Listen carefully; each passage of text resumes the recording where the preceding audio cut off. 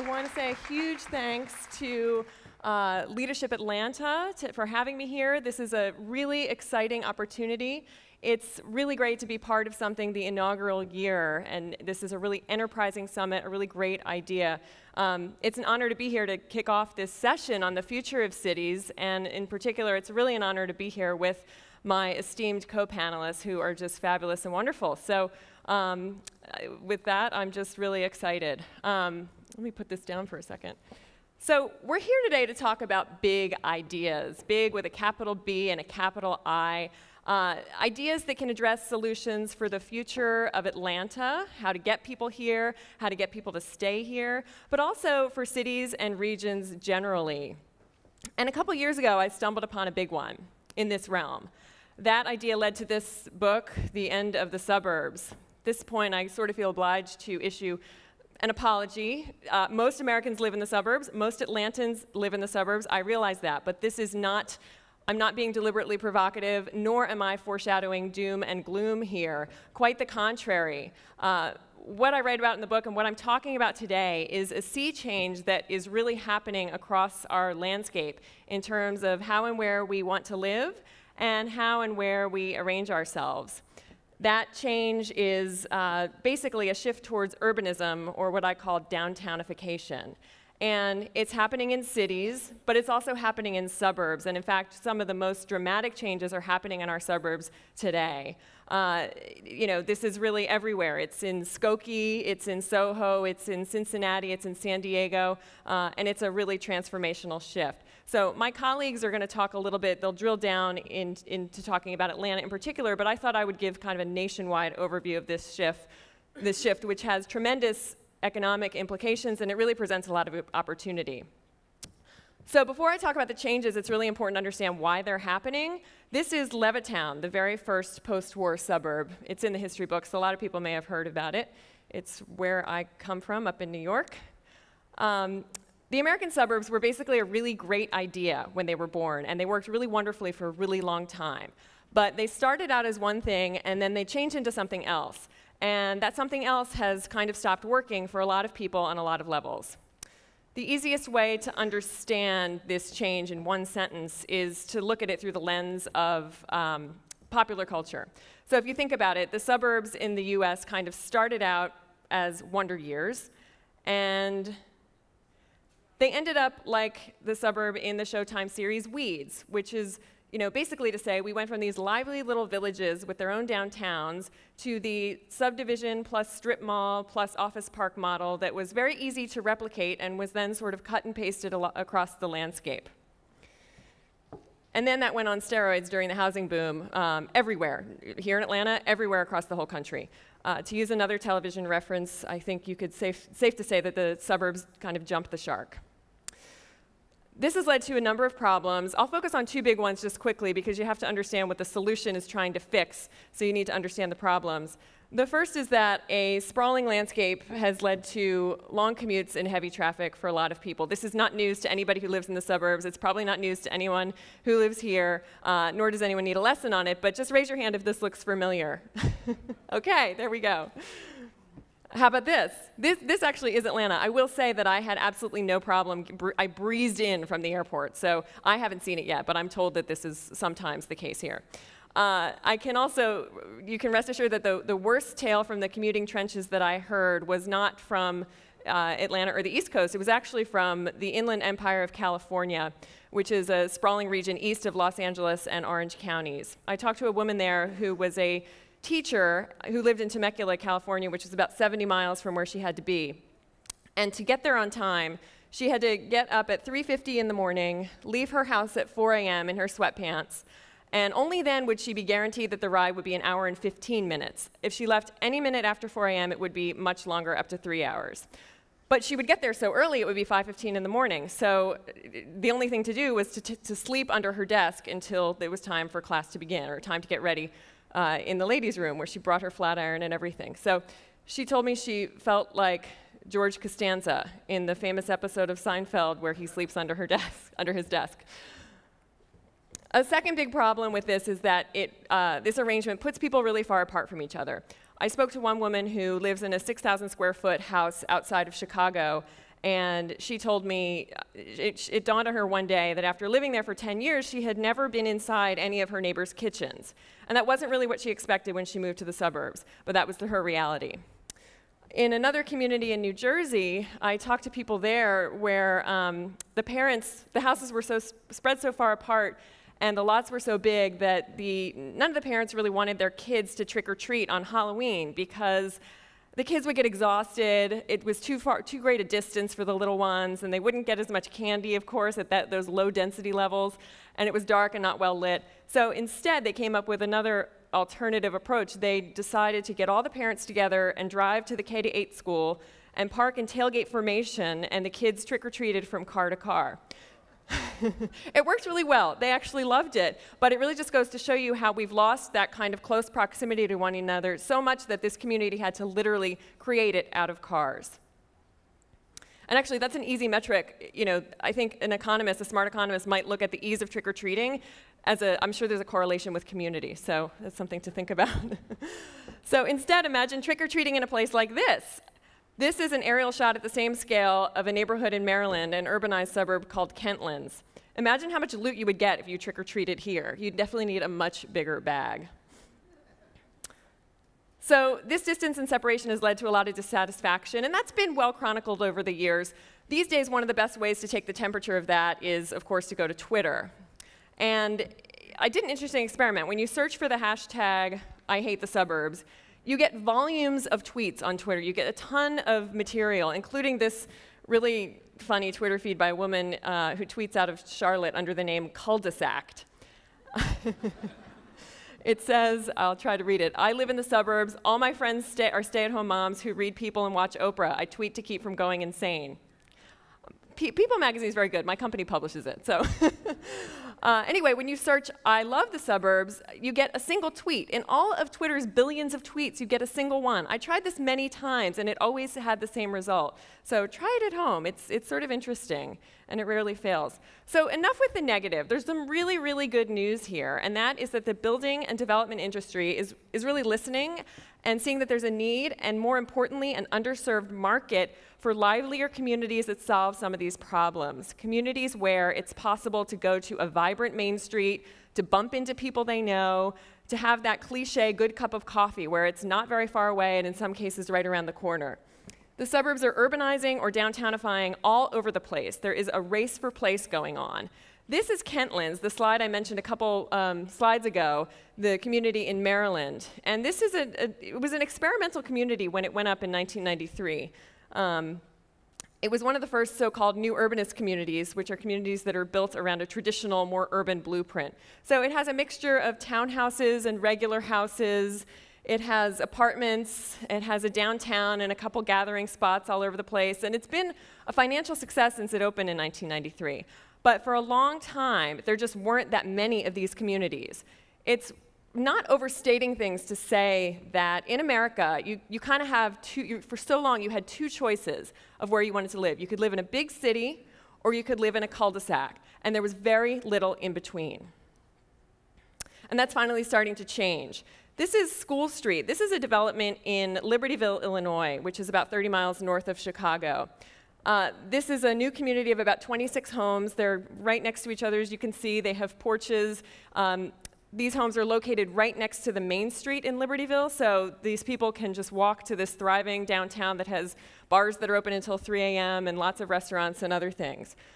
This was developed by a developer, John McClendon, who used to build sprawl, and he thought people might be interested in something like this. He built this in the middle of the financial crisis, and he sold out within a year. The local news called it a, quote, aberration. He's now doing bigger developments just like this in Skokie, Illinois, and in Steamboat Springs, Colorado. This is Belmar, which is a walkable downtown that has been built on the grounds of an old giant shopping mall in Lakewood, Colorado. My colleague Ellen Dunham-Jones, who we'll hear from a little later, has done a lot of work chronicling the retrofitting of suburbia, taking some of these old icons and turning them into these lively pedestrian villages. This community is doing really well also. The void that these communities are trying to fill becomes really obvious when you look at the marketing language that the builders and developers are using. So this is a community called the Village at Leesburg in Leesburg, Virginia. This is what's called a lifestyle center. It's very kind of high-rise oriented. There's retail on the ground floor, and it's really into promoting the fact that it's a walking community. So, you know, the website promotes things like, it asks provocatively, have you met your neighbors? It touts the, quote, exciting mainstream environment. These developers are promoting these things the way 5 or 10 years ago they would have promoted a 3-story foyer. This is happening here in Atlanta, too. Atlanta's at the forefront of many of these trends. This is Glenwood Park, which is a lively city neighborhood about 2 miles from the center of downtown Atlanta. Some of you probably know it. We'll hear from Catherine Kelly, its developer, in a little while. But people here are basically trading 35-mile commutes for something better. During my research, I came across an interview with a resident who said that in the first 6 months of living there, he lost 10 pounds. And he didn't change his diet. He didn't change his exercise. All that was that he started walking to get to more places than he ever did before. So that's one benefit. You can't wear shoes like this in a community like that. This is Bradley Cooper in the movie Silver Linings Playbook, because at this point in any presentation, I find it's always good to show Bradley Cooper. But the point is, this neighborhood that this movie was filmed in is a neighborhood outside of Philadelphia called Drexel Hill. It happens to be where my father grew up, and it also happens to be where our next speaker, Chris Lineberger, grew up. Drexel Hill is a first-ring inner suburb of Philadelphia, and it was built on a different blueprint. It was more urban, it was built at a smaller, more human scale. It has all of the elements that all of the new communities I spoke about are trying to replicate.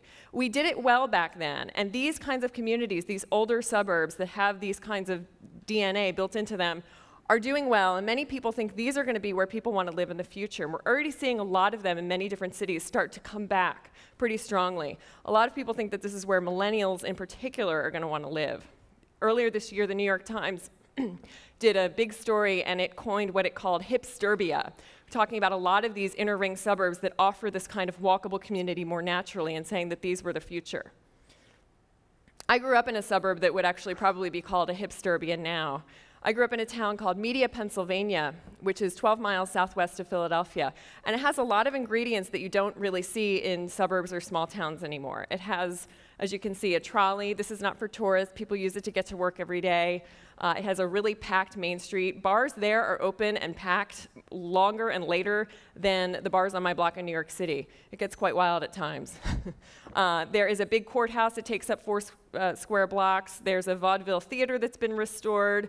This is Media right here on Wednesday nights in the summertime. They run a program called Dining Under the Stars, where all the restaurants, they close the street to traffic, all the restaurants put tables and chairs outside, and hundreds of people come. You can't get a table. It's sometimes hard to walk on the sidewalk. This is not what conventional suburbs look like on Wednesday nights in the summertime, but this is what some urban burbs can look like on Wednesday nights in the summertime. Media is thriving. The mayor tells me the biggest problem is the lack of parking. Urbanization has come to our cities as well in a major, major way. This is Providence, Rhode Island. You don't hear about Providence that often, but it, like so many other cities, is in the middle of a major revitalization. This is Baltimore's revitalized Inner Harbor. This started really with the opening of Camden Yards, the baseball field, in the mid-90s. And actually, the opening of baseball fields is also a really good metric for our move towards urbanization. Of an informal survey of 23 ballparks that have been opened since Camden Yards, all but 1 or 2 have been opened in the downtown, and mostly in the very core downtown, whereas they used to open outside of cities near the big highway interchanges that were easy to get to. And this is Atlantic Station in downtown Atlanta, on the site of the former Atlantic Steel Mill, the largest brownfield redevelopment project in the US. Atlanta has really been a leader in urban renewal. This is the Atlanta Beltline, the most comprehensive revitalization project ever in Atlanta, probably, and one of the largest in the US. I don't know if he knew I was going to show this slide, but we'll hear from Paul Morris from the Beltline in a little bit. And this is the High Line in New York. From the Beltline to the High Line, from Cincinnati to San Diego, these urban redevelopment projects are abloom everywhere. At the same time, we at Fortune track the moves of big business as an indication of where the world is going. And we have seen big corporate icons like Walmart and Target even PetSmart. All these retailers are experimenting with smaller formats to move into the cities because they're following where the wealth is going. It's also happening with big corporate headquarters. One of the big sort of pillars of our suburban expansion was the move in the 70s and 80s of big companies into suburban office parks. You see them everywhere. Companies are starting to leave them and move back into downtowns. We're seeing this happen anecdotally in a few places, but they're very big companies and very big cities.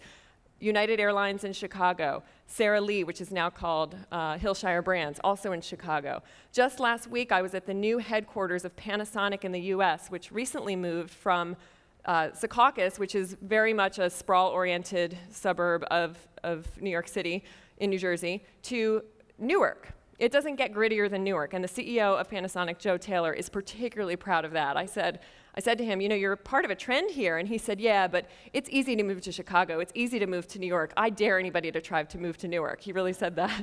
But he is, and he's really excited about it. One of the biggest, to me, the biggest proof of the suburban to urban migration comes in the activity of Toll Brothers, which is the big home builder that's probably best known for, it really rose to fame on the wings of the suburban luxury mega home. This is what it did, and it benefited hugely in the housing boom. This is one of Toll Brothers' latest projects. This is a building in New York City in the Dumbo neighborhood of Brooklyn. That stands for down under the Manhattan Bridge overpass. It's gritty, it's edgy, it's totally chic. Apartments in this building go for $400,000 to $2 million, and they sold out in a year. This is the new skyscraper that Toll Brothers is building on 28th and Park Avenue South.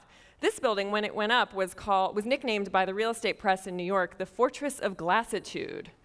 It now has a new name. It just came out a couple weeks ago that Toll is going to call this Sky Couture, which to me says a whole lot of things. Apartments in this building, condos, are going to sell from $1 million to $10 million. But that's not even Toll Brothers' most expensive listing in the New York City market. It has a penthouse condominium for sale on 65th and Lexington in the Upper East Side for $20 million. The CEO is he can't believe that he's got stuff for sale in New York City for $20 million. He's as shocked as anyone, but it's happening. Toll Brothers City Living is one of the company's best performing divisions, and they now have 30 or more buildings that are either in the works or open in New York City. To me, this is so really exemplary of the sea change that's happening.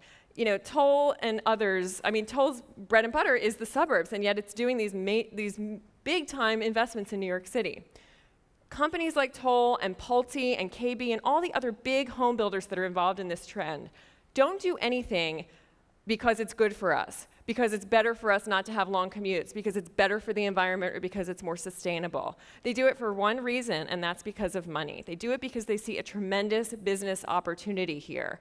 The cities and regions that understand this metamorphosis and this change and get it are going to be the ones that get the talent and the people and the companies and the investment and the economic growth for the future. Atlanta has been a huge leader in this already, and so now the challenge is going to be to kind of seize on that momentum and to continue to move it forward and to continue to get more of it to create and maximize even more opportunity, because a lot of it is coming our way. So I want to thank you for your attention, and I'm really delighted to turn the stage over to my colleagues. Thank you.